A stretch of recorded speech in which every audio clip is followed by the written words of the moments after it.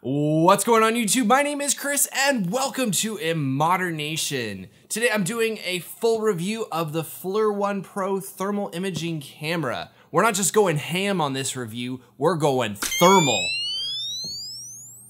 Whoa.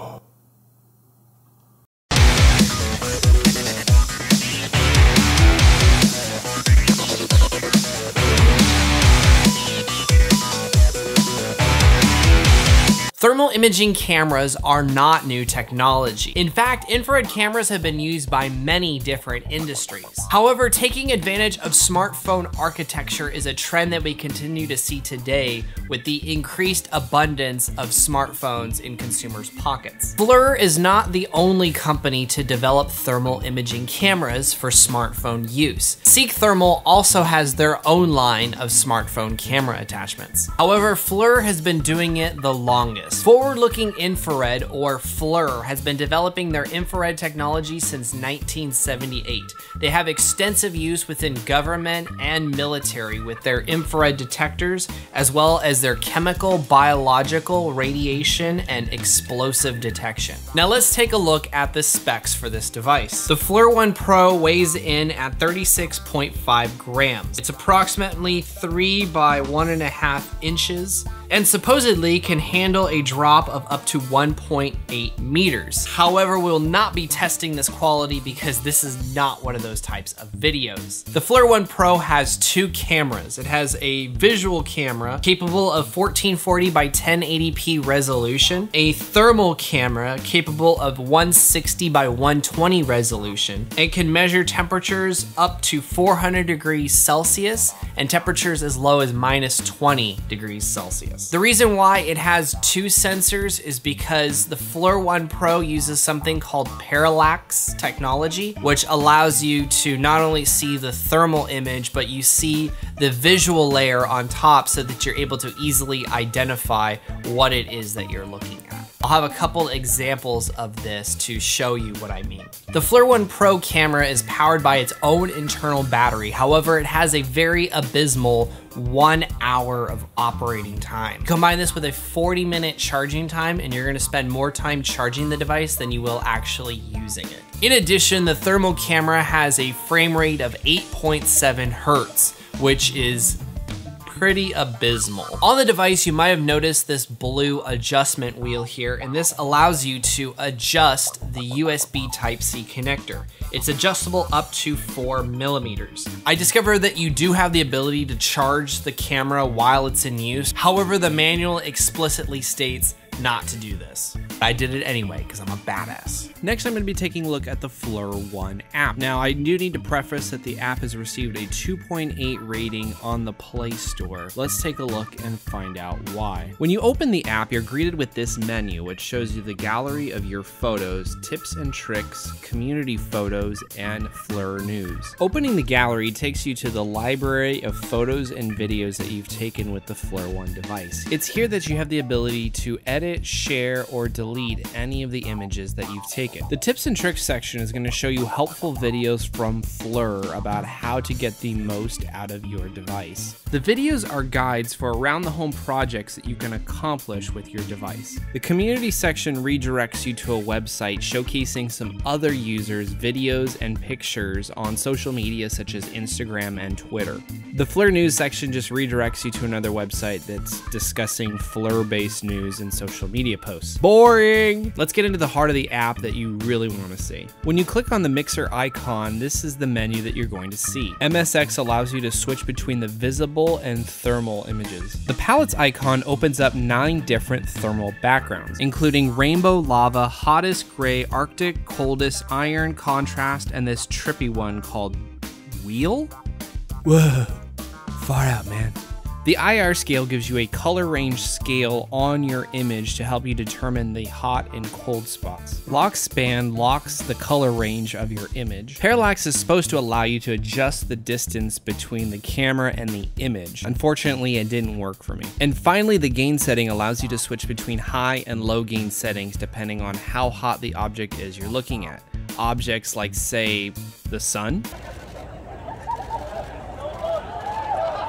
There's a calibration button underneath the battery icon in case you don't have auto calibration turned on in the settings. Below that is a 3-second or 10-second timer that allows you to set up your shots. Below that, the flashlight icon allows you to turn on your phone's flash in order to illuminate the object that you're looking at if it's in a dark space. In the settings menu, you have the ability to change a number of features. This includes setting emissivity to the reflective capabilities of the object that you're looking at, image rotation to compensate for USB connectors that are not placed on the bottom of your phone, temperature units depending on if you live in the United States or not, and finally auto calibration. Clicking on the site's icon opens up the temperature meters. This is arguably the most important feature of the app. This menu allows you to adjust the number and type of temperature meters used. Once you've selected the number and type of meters used, you can click on the screen and drag them to the area of interest. With the spot meter, I had to double click on the screen before I could move it. I don't know why it does this, it could be just a bug. And you can use any combination of meters at the same time, including spot, circle, and rectangle. I also discovered that you're limited to 3 of each type of meter for a total of 9 total meters at a single time. This could be useful for analyzing individual components that are close together, such as MOSFETs on a VRM. And yes, I tried it, they were all the same temperature. Next, I wanted to try out the time-lapse mode. By clicking on the clock icon, it brings up these menu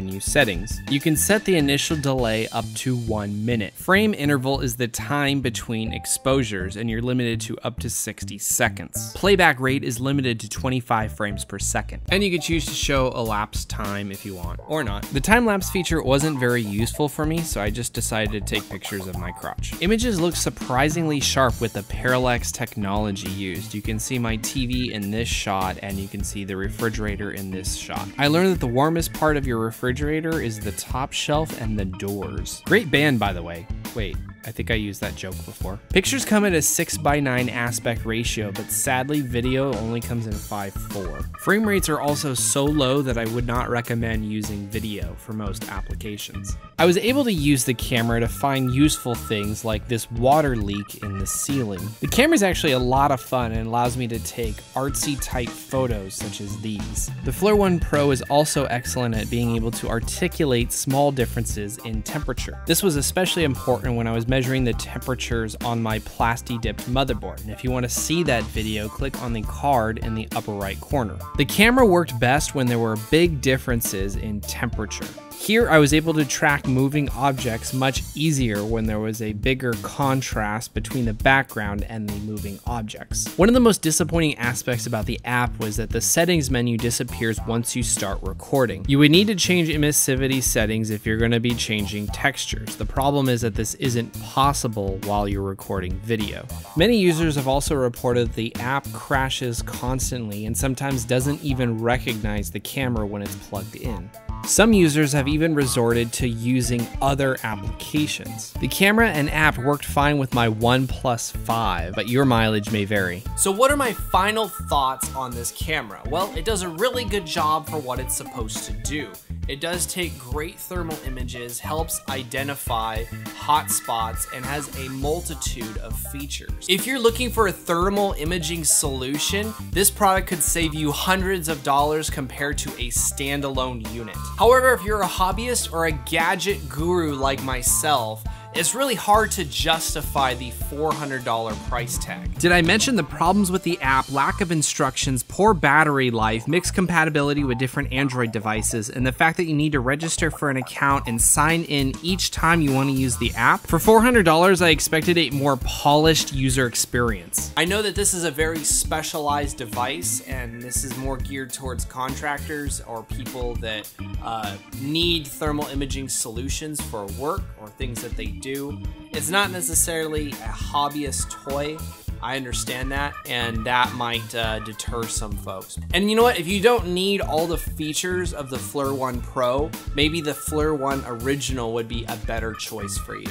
I'm not even sure I would buy the Flir One at half the price. I have to say that I got some use out of it, but one of those thermal temperature laser guns would have sufficed at just a fraction of the cost of this camera. It's a very cool product, but at the end of the day, that price tag is just too hot for me. So that's it for my review of the, I can't even say the product. So that's it for my review of the Flir One Pro thermal imaging camera. If you enjoyed this video, make sure you hit the like button and share the video. Join the MacLeod and get subscribed today by clicking on the subscribe button below. And when you do, click on the bell icon inside of that subscribe button to be notified the moment that I release new YouTube videos. I'm releasing new YouTube videos every Saturday and Sunday, occasionally Monday when I get behind on editing.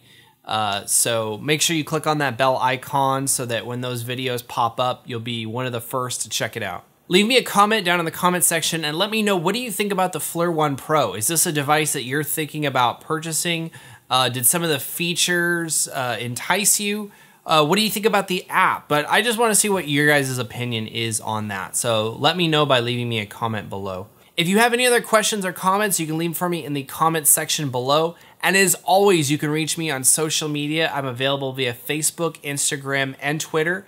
And you can catch me streaming video games live every Friday and Saturday evening on Twitch. On Fridays, you can catch me streaming on YouTube and Twitch. And on Saturdays, you can catch me streaming with fellow streamer Filthy Icon on Twitch. Check the times to the right to find out what my current schedule is. And when you buy products from Amazon, consider contributing to this channel by using the affiliate link in the video description below. Thank you so much for watching this video. And remember, if you can dream it, you can build it. Never stop creating, and I hope to see you in the next video.